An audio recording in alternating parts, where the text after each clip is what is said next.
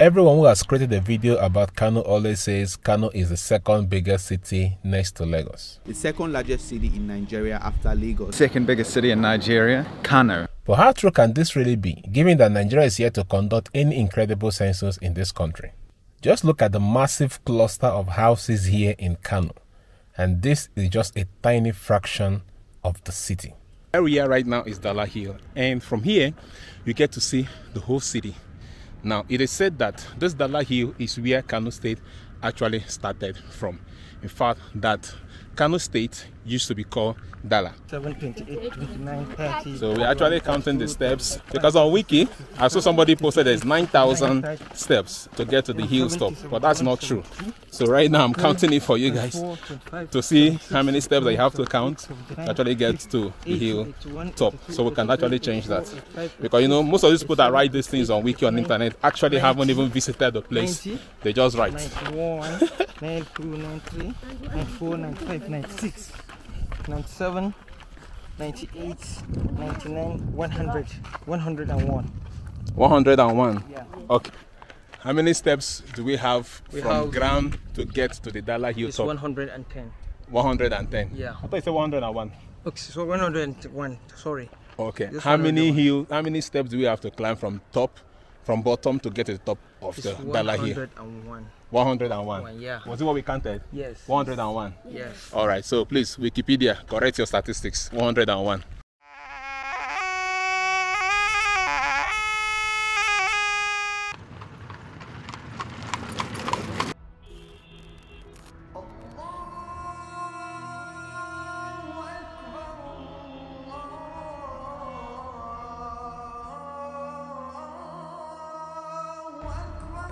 This is Kano State. It is located in the northern part of Nigeria.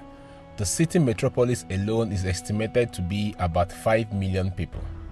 This city just bustles with commercial activity at every corner, making it to earn its name as a commercial center of Nigeria.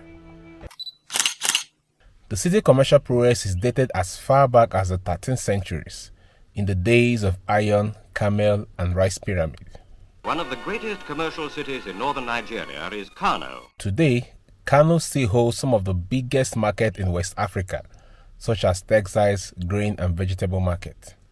The city has also maintained some of the most ancient craft and sports dating over 100 years plus, such as the Kofa Mata dye pits, the local tannery, the Daba festival, the Dambe sport, and the animal sport done by the hyena men used for selling of local medicines. Surprisingly, the city still maintains some of its ancient walls that was demolished during the British invasion. So moving around Kano, most people that I actually met in Kano, and I asked them how secure and how safe is Kano. So almost everyone told me that Kano is very, very safe, that it's a very safe place. One thing I can say is that the city feels and looks very, very safe. However, I cannot say the same of outside of the city, since I really don't know the conditions there. Although I have been outside of the city once, I went for some other stuff. Okay, so generally speaking, when it comes to security issues, I think most of the security things that really happen outside of the city centers and also along the road to get to the city. Like you have a lot of the kidnapping that happens. It actually happens between, let's say, if you're moving from Abuja to Kaduna, along the road, that happens. And also if you're moving out of the city center, probably into the other rural areas, that's where you have a lot of these issues. But within the city center, in most cities in Nigeria, it's extremely safe. Alright, so I wanted to tell you guys about that. So this area we are in Kano is actually like the GRA area of Kano, and this is actually where you have most of the indigenes of Kano, actually, especially the big men, they all stay in this area. But the non-indigenes actually stay in an area called Sabongari. So one of the things I actually found fascinating in Kano is that I did not actually see a lot of people begging on the road. Of course, there are a couple of people begging on the road, but I did not really see a lot of children begging on the road like what you literally see in Abuja. You find lots of young girls, young boys actually moving on the road and begging. I did not really see that in Kano. Of course, I found a couple of 1 or 2 persons that are begging, especially those that are actually probably disabled that are also begging. But to see like a cluster of lots of young girls begging in this Kano, I did not really see that. That's something I really found surprising, because in Abuja, I find a lot of that in Abuja, but I don't find it in Kano. So one of the best ways to actually move around Kano is to use a tricycle.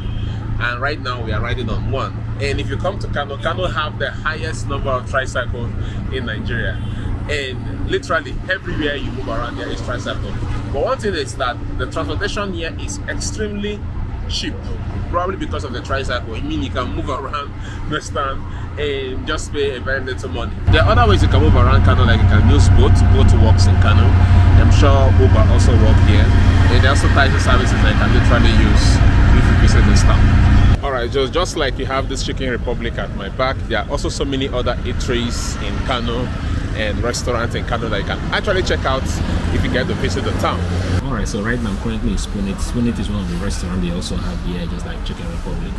And one thing I really like about this place is the ambience of this place. It's really, really lovely. This watermelon goes for 1,500 naira. Quite expensive actually.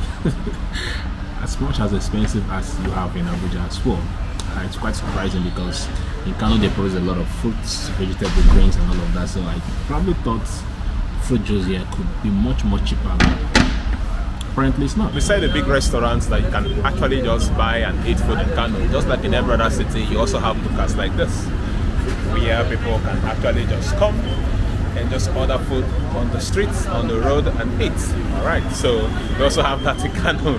Behind me is this statue of Pop Cola that they have at this beautiful roundabout. So that's one of the popular drinks that they have here. Of course you have Coca-Cola and all of that, but Pop Cola seems to be one of the popular drinks that is in Kano and it's actually produced in Kano. Currently in Kofamata Dye Pit, and I'm trying to show you guys how clothing are actually produced in this part of the world in Kano City, you know, manually. All right, this is where we are, and right now I've been taught how to actually soak this clothing inside this dye pit so that you can actually color it and make the patterns that you see that is being sold in the market that looks beautiful. But this is how it all starts. Come and visit Kano State, and when you come to Kano State, you need to come to this Kofamata dye pit. Okay, so this is the National Museum of Kano. Alright, so if you come to Kano State, this is one of the places you can actually visit to learn more about the history in Kano. The difference between sheepskin, goatskin? No, we know the difference. You know? Yes, me I know. Okay. But I show you that this one is sheepskin. So this is snake skin? Snake skin, yes. Oh boy. See? This is snake skin. You can see the color of the snake. Wow. So you've processed it now. Yeah. Kano State is the largest producers of leather. Most of the leathers are used in Nigeria and outside of the country is actually produced in Kano State. The monument at my back is actually a gate. Okay, it's a representation of a gate. It means kofa in Hausa lines. Top of it is what you have there is a trumpet that normally that is being blown when the emir is coming out or going out of the gate. All right. Beside the gate, you have this Aruwa sign, which you find mostly in the north, almost everywhere in the north, and also in the clothing that you have that the northerners mostly wear.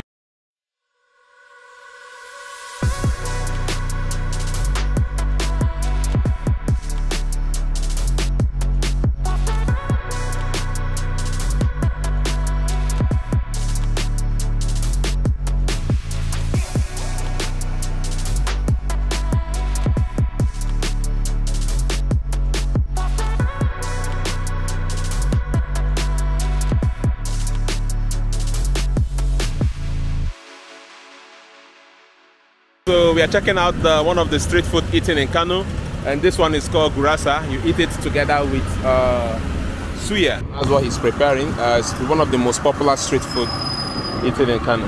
What is it made of? It's made of flour. Flour? This is flour and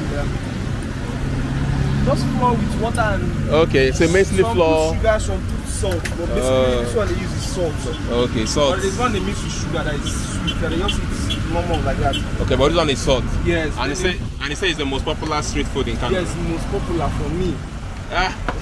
Maybe that's the one you like. The lifestyle here, as well as other northern part of the country, is a bit different from what is obtained from the southern part of Nigeria. It is mostly referred to as an Arewa state, where the people here practice Islam as a religion.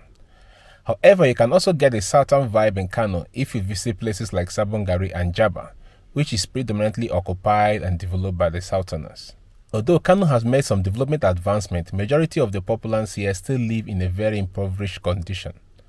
Nonetheless, some of the richest people in Nigeria as well as in Africa today comes from Kano, such as Abdulsamad Rabiu and Aliko Dangote, who happens also to be the richest man in Africa as of the time of this video. If you want to see more videos about Kano, you can actually click this playlist here. And if you like adventure and want to see more videos about adventures in Nigeria, you can actually click this playlist here. If you're new on the channel, please don't forget to subscribe and turn up your notification so you get to see our content when they drop.